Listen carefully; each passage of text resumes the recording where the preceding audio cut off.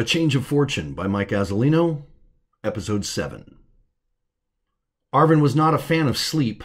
More often than not, his subconscious would torture him with feelings of anxiety and regret, flaunting every traumatic image stored in his memory, forcing him to witness them again and again. As a young man, Arven didn't require much rest. He maintained a regular lopsided schedule, avoiding the downtime terrors. Eventually, he would turn to stims to combat fatigue on the job. He regularly flew long hours for consecutive cycles at a time, facilitating a steady decline of his mental health. At the time of the first accident, he was averaging between 3 and 4 hours of sleep per week. Calling it sleep was a bit of a stretch. It was more like passing out into a non-responsive coma-like state. This felt different. Arven could taste the drug's bitterness in his mouth. Somehow he knew he wasn't conscious, but he was lucid. He felt a strange comfort in this landscape of dreams. This place had a familiar madness to it, an almost inviting vibration lying just under the surface of everything. A place populated with horrors Arven had spent the greater part of his life avoiding. What in the fuck? Arven watched the waveform of his speech erupt from his mouth and snake up into the air. It joined with other sound waves flocking like birds and swirling in a dance of colorful, chaotic patterns. He watched for a moment, mesmerized by the sight.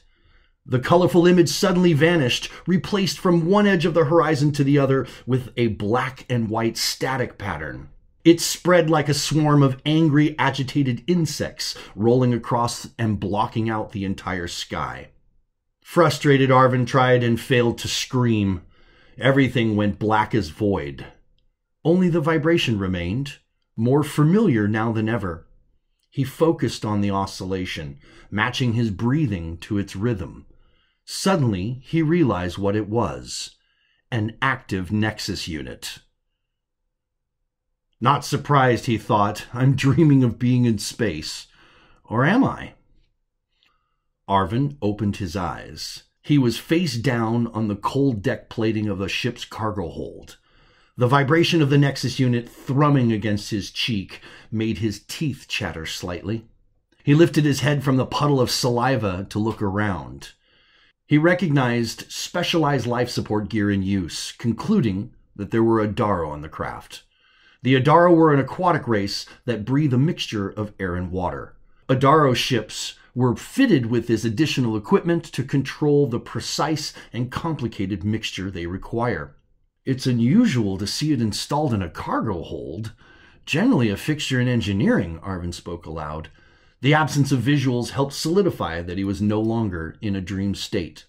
His head felt thick and foggy, likely residual effects from the drugs. He struggled to concentrate. What the hell did Zebb do? Where in known space am I?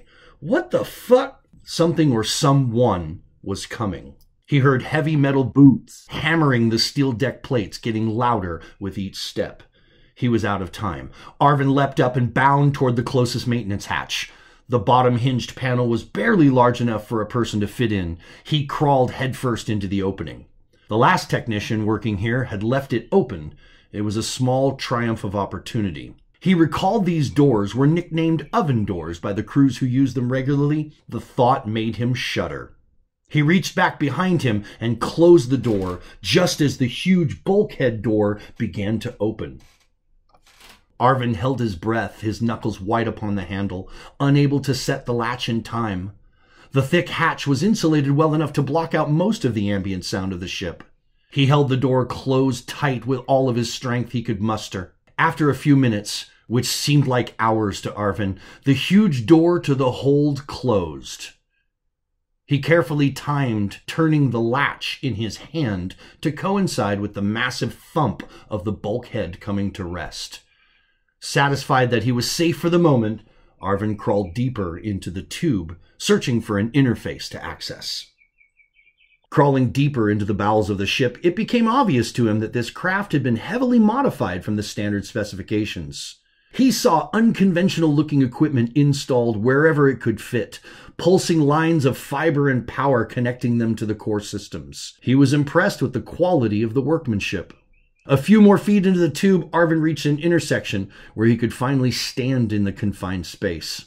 Directly in front of him, he discovered a console for the emergency communication system, a redundant system rarely used and only in the event of a cascade failure of all primary systems.